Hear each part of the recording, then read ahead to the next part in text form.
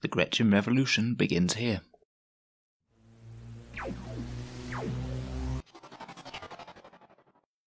Hello and welcome back to Auspex Tactics, the strategy focused 40k channel where we're all about getting the most out of our miniatures on the tabletop. In today's video we'll be taking a look at the latest Warhammer community preview for the Saga of the Beast Orcs rules. Specifically, it's just one subculture rule that pertains to Gretchin, but this one really is a game changer for all Gretchin units. I think it makes regular Gretchin squads, big guns and killer cans far more viable, so let's take a look at it. So this is one of these new Orc subculture rules that we're still not 100% sure how we access in the army at this point. They have said that you need to have a Battleforged army to unlock them in this preview, and it very much sounds like it's a benefit that you can gain for one of your detachments, and I suspect, but I'm not 100% sure, this will replace the clan culture. Hopefully we'll find out a bit more in the very near future, when the full rules are revealed. Either way, it can definitely apply to multiple units within one detachment, which is handy because this one looks very good indeed.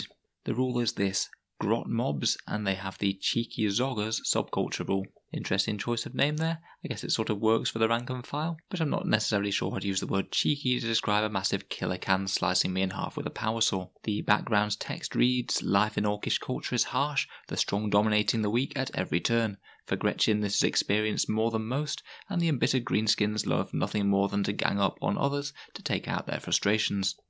This applies to Gretchin models only. Models in a unit with this subculture gain a 6+ invul save, and furthermore, when resolving an attack made by a vehicle model in the unit with this subculture, you can reroll a hit roll of 1. So two very big universal buffs there. Off the top of my head, the things that this most affects are the regular Gretchin squads, killer cans that also have the Gretchin keyword, mech guns which are entirely crewed by Gretchin, Makari the very lucky Gretchin from the new Saga of the Beast box, and the Forge World grot tanks. Firstly, that 6+ invul save is a nice decent durability buff, particularly on the units with low armor saves such as the Gretchin themselves, and on those mech guns.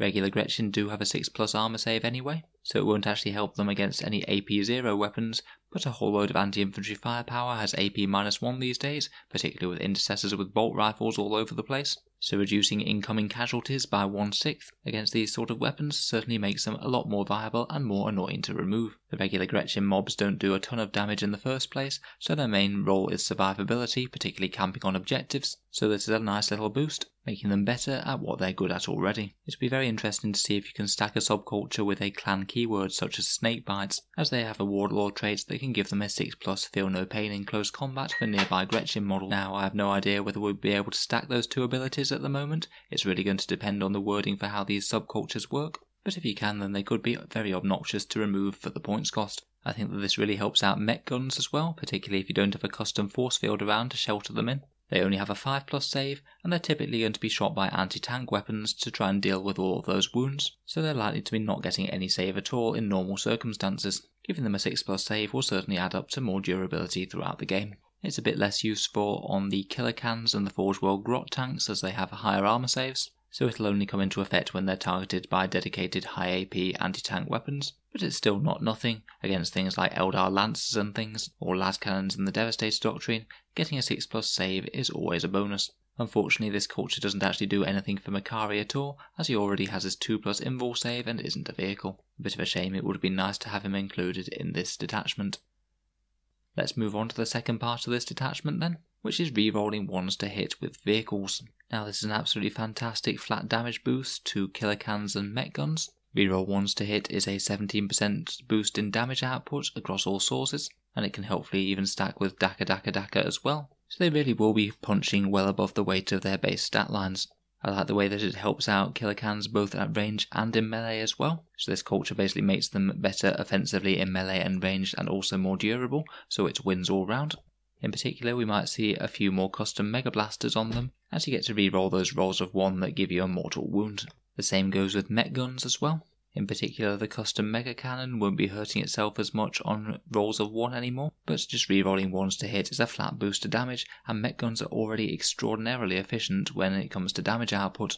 In the top tier of the competitive game, we often see lists running around with 18 Smasher guns, which you could happily load into one Spearhead detachment, to take advantage of both the invul save and the damage buff, so one of the strongest Orc builds has just got stronger with this particular subculture.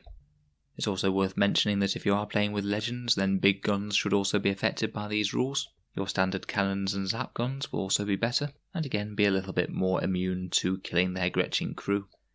One of the things that I do find a bit more problematic for the detachment as a whole is that any HQ choices that you use won't gain any benefit from the subculture rules, as Makari doesn't gain anything from these, and of course if you include any other HQs then they'll be orcs and they won't gain anything either. But then there are HQs that the orcs have that it doesn't really matter too much what clan they are, such as Weird Boys for example, who can do their thing regardless of whether they're in one particular culture, so it shouldn't be too much of a problem. So overall, I really like this rule. It's a decent buff to a lot of orc units, in particular to the very frightening, weird and wonderful mech guns, and it means that they're only likely to see more play in the new codex. Both this one and the Pyromaniac subculture have both been really interesting, and I'm so looking forward to seeing the rest of them, hopefully tomorrow. In particular, I've got my eye on the Feral Orcs one, which hopefully should be a buff to standard boys in some way, but I guess we'll see.